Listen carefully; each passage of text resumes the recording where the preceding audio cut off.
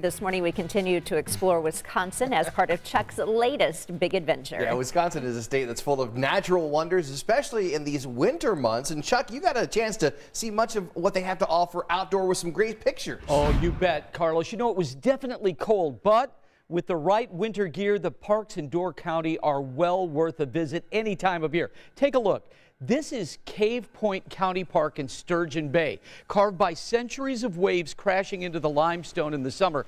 It's a favorite among kayakers and scuba divers. Now, in the winter, the water hitting the shore creates amazing ice sculptures. And there are trails you can hike. You just have to keep your eyes to the ground for ice patches, or you'll fall on your big bottom like me. Hard. And it's even more stunning from above. Check out these amazing shots of the shoreline from our drone. We visited on a cold but sunny day, and the park was buzzing with people coming to check out the gorgeous winter landscape. Here's another neat point about Door County. This narrow peninsula means you can experience both sunrise and sunset all within a matter of a few miles. It's one of the few places in the United States that you can do that. Now, we caught this one in Sister Bay, which is in the northern part of the county. It was just stunning over the frozen water.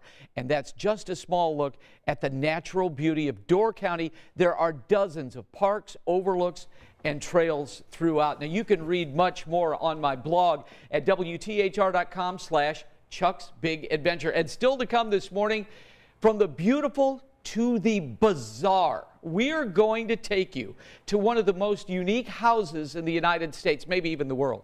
And the house itself is just the beginning. Trust me, when I say this place is impossible to explain, well, we'll go inside the house on the rock later on this morning here on Sunrise. Wow, I think this is funny that we've done this adventure this week when we've had the worst winter weather. Funny is one word. Well, I feel like it's kind of given us a positive spin on winter weather. Yeah, don't you feel that way?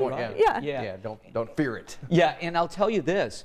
I learned from our trip to Wisconsin, I can handle this with no problem. Yeah. I've been out every day outside walking, 2 miles yesterday, 3 miles the day before, and all this stuff.